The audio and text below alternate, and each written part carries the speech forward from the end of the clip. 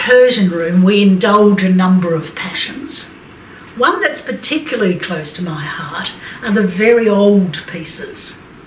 They range from the rural, rustic, simple pieces right through to supremely sophisticated, refined work.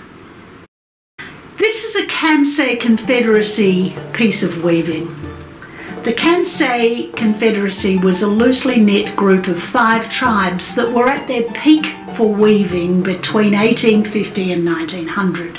These pieces are highly prized and difficult to find. I date this one around 1860. They're loved because they're tribal and because they're robust and sincere. They're loved because of the balance that these people achieved in colour and in design. The 3 medallion look is very typical, particularly down around the Shiraz area. And in this one, with the oat-coloured field and the intricacy in the middle, it's a wonderful focal point when you're looking at the carpet. The midnight blue field out here highlights the centre. And then within the field you have such an intricacy of design, from the animals to the flowers to samples of rugs to trees and even to stylised serpents. At aged over 150 years, this easily qualifies as an antique rug. I sometimes get asked, what is an antique rug? What's the age? And general consensus is that it's over 80 years old. So this one easily fits in. The next one is much younger, but it is also within that group. And in many ways, it is the opposite of what we've just been looking at.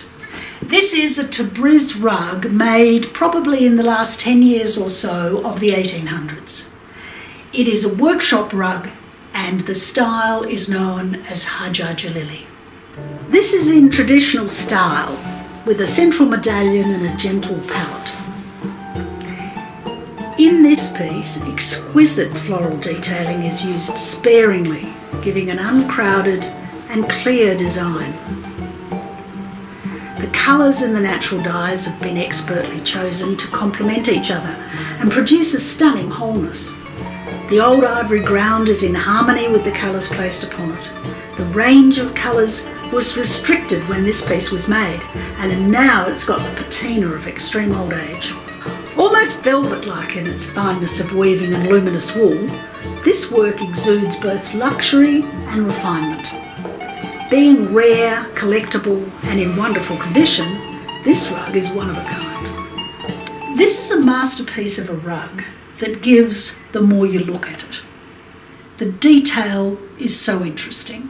For me, as a gardener, I love this element just here, where you have the journey from the bud to the full flower to the spent head.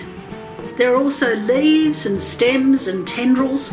The balance and control between minutiae and overall design makes this rug great.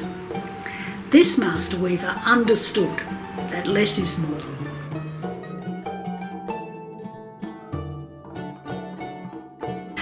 And I find this piece particularly interesting.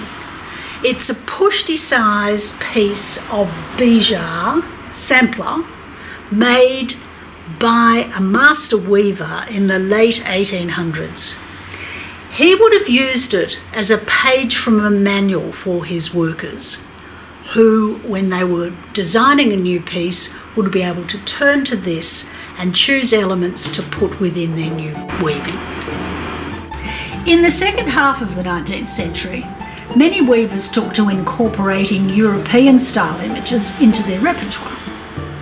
In this, you can see the Gulfarang, or foreign flowers, in all elements.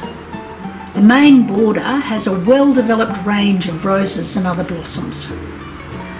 The vase or the wall sconce has the typical 3-flower design together with the traditional composition of the trailing vines. What I particularly love about this piece are the 3 samples of bote up through the middle. Each is quite different, original, creative. You can see the development of an idea going up the piece, with each one more glamorous and refined than the last. With this piece, as with many older pieces, it's a matter of opinion sometimes as to when, where, who made them. I'm always interested to hear what you think. I'd love to get an email from you.